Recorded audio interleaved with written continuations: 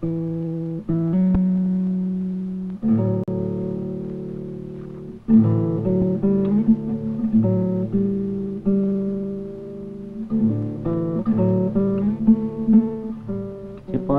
is a small settlement about 250 miles by plane north of Edmonton, and it's because it's an isolated community.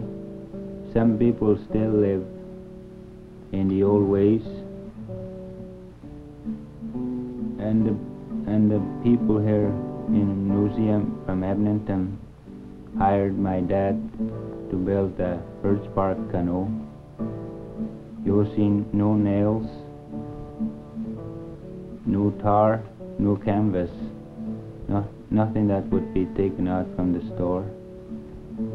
And it's quite a bit of work to do this, to build a birch bark canoe. It takes around 3 months to make it. The birch bark canoe has long since gone into disuse, leaving very few native craftsmen with the skills and knowledge of techniques necessary to meet the challenge of building a similar craft today. Arnold Orr is one of the exceptions. Hence, the Provincial Museum of Alberta commissioned him to build a canoe in the manner of his Cree ancestors. When all materials are ready, the form is laid out using young spruce, which are trimmed to lengths to match that of the wood already cut for the canoe. Sheets of birch bark can be placed into the form once a thick layer of peat moss covers the bottom.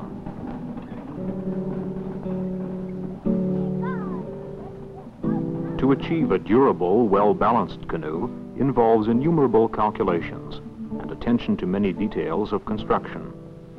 But equally important, and just as time-consuming, is the selection of materials and their preparation, which means the coordination of work stages so all parts are ready at the right moment.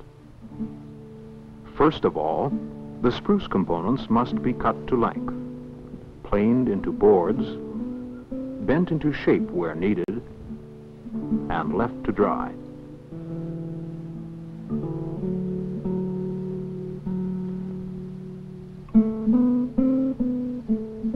Meanwhile, large sheets of birch bark are acquired, whereafter they are moistened and placed in a cool, shady location with a cover of soil or other weight. This procedure prevents drying and the possibility of the bark cracking when applied.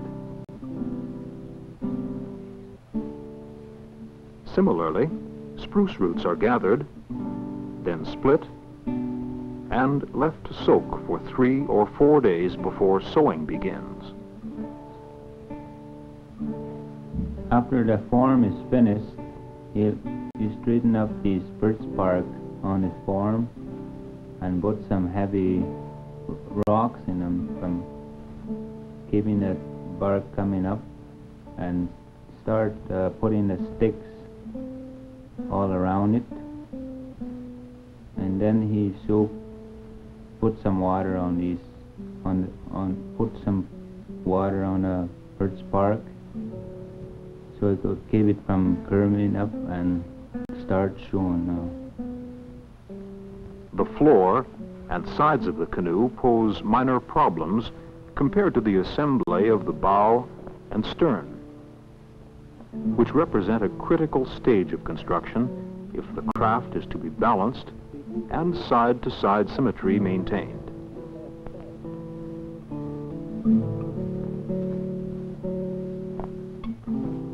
With the top sides laced to the gunwale, the stem is inserted into the bow piece. Wooden pegs act as guides to hold the stem in position as the bark is trimmed and stitching started. These series of operations are repeated at the other end of the canoe. Both ends of the canoe will look identical, but there is a front and a rear to the craft, and this is determined by the overlap at the joints.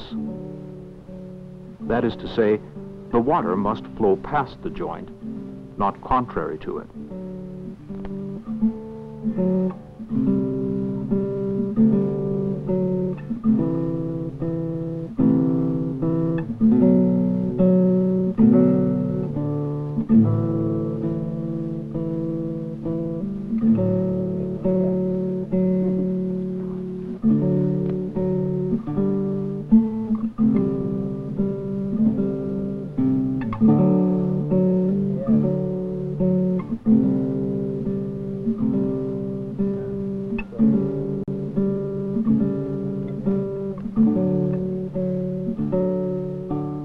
At this point, the rocks that prevented the bottom from shifting are removed, along with numerous wooden braces, which temporarily rounded out the sides.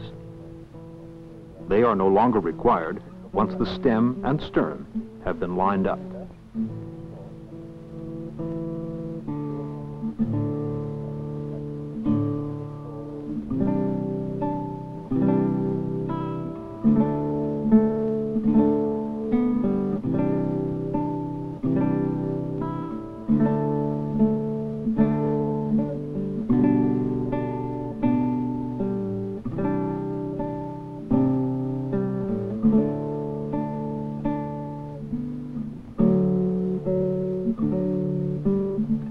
When Arnold undertakes the job of collecting roots, he calculates the amount needed to finish the canoe. Out of the total amount, only 2 or 3 bundles are soaked at a given time. In other words, the bundles are prepared as needed. There is no problem in predetermining that.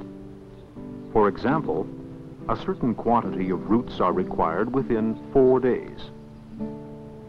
The difficulty arises when the material is ready, but rain forces postponement of work for the better part of a week. Under such circumstances, Arnold's experience plays a key role. In this case, the roots will not be left to oversoak, nor will they be allowed to lose sufficient moisture to become unusable.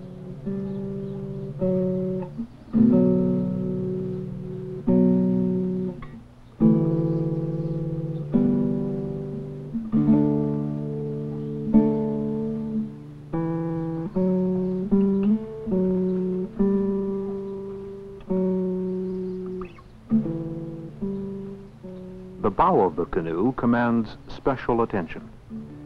It has to be straight and on center. And because this part of the craft receives more bumps and wear and tear than most other areas, it is well laced in a pattern not found elsewhere on the canoe. Generally, Arnold works alone, but the idea of building a 14-foot birch bark canoe inspired his sons Jimmy and Elziar to become involved. They are not exactly novice assistants, having a father that has always provided insight into traditional modes of construction. Nevertheless, on the canoe project, Arnold oversees everything they do and gives instruction where needed.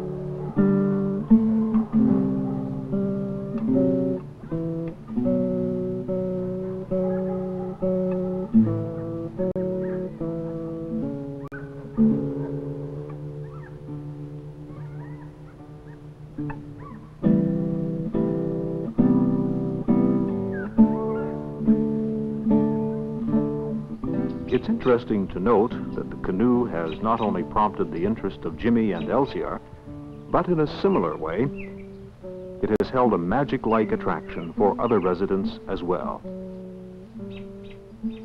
In particular, teenagers and younger men have become the most frequent visitors to the building site, and the most curious. In all of this, Arnold has been continually swamped by questions.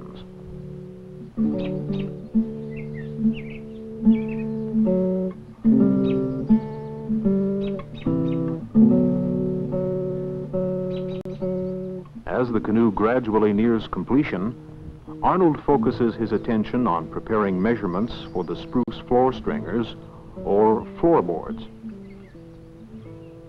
But the flooring will not be affixed now. Neither will the ribs, until all interior seams are treated with spruce gum.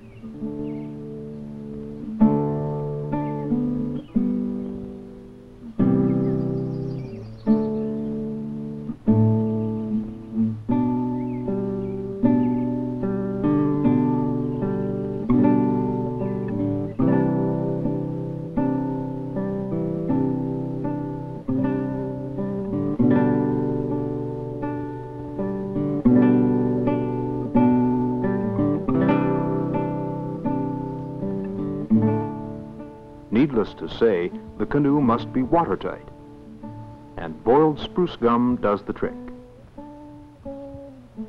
This technique has always been used by the Woodland Cree in the construction of birch bark canoes. But it has one big disadvantage. Spruce pitch melts when exposed to the hot sun. It was therefore imperative that the user of a canoe always leave it in a shady location when pulled to shore. This may seem like a major drawback, but on the other hand, repairs could be made easily and anywhere as long as spruce or pine were handy.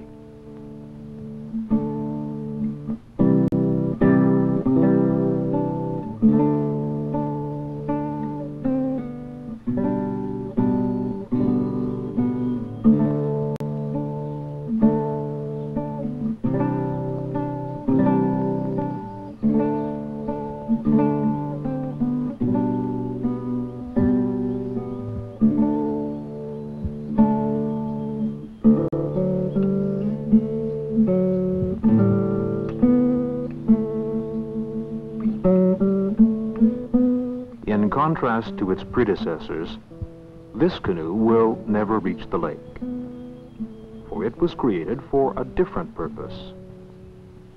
Even in its construction, it affected the community unlike any other canoe previously built here. It was a novelty to the younger generation, and the old men looked upon the canoe with a tinge of sadness and recalled the days when they were young, when game was plentiful, when the calls of the pelican and eagle were common, and the roar of the outboard motor was unknown. The canoe is now in the museum, standing as a tribute to the work of Arnold Orr and to Chipewyan Lakes, where a craftsman is still capable of producing a canoe that makes the old people nod with pride.